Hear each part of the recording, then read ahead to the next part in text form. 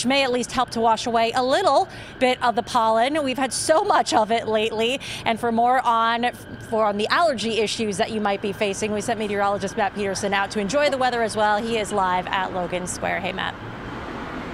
Yeah, hey there, Katie. Like you said, absolutely gorgeous out here on this Tuesday afternoon. The sun is shining. The temperatures, well, they are rising. You were talking about those currents that are already up into the 70s in a few spots. So we thought, what a better day to bring our mobile weather watcher out here to Logan Square Circle. The fountain is on behind me. It's actually just was turned on yesterday for the first time this season. It's definitely getting into that spring feel. But with all these wonderful springtime conditions does come those killer allergies, that pollen. It woke up this morning with maybe that dusting of the pollen on your car, and our forecast for today definitely shows that we are in the thick of the seasonal allergies for sure. Hopefully you've been taking your Zyrtec. Our forecast for today takes us up over 11 for our forecasted pollen index, and then that means that we are up into that high range or almost into the high range. And then even tomorrow, and then as we get into Thursday as well, we're still going to be looking for pollen forecast levels that are up over 10, so that is well into that medium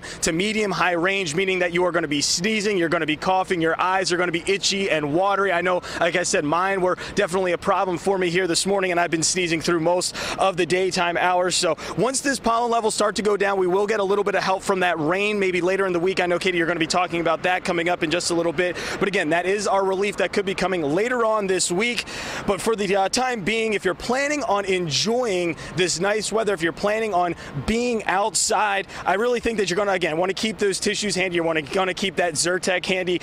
Really going to be a day where you're going to just want to be careful if you do become an allergy sufferer like myself. So live here this afternoon at the Logan Square Fountain, and in a wonderful, wonderful springtime day, I'm meteorologist Matt Peterson live with our mobile weather watcher, Janelle. Jim, let's send it back to you. Thank you, Matt. All right, Matt, and you can track the weather along with our meteorologists. When we aren't on TV, you can always get the latest weather updates on your mobile device. Download the CBS Philly mobile weather app for free today.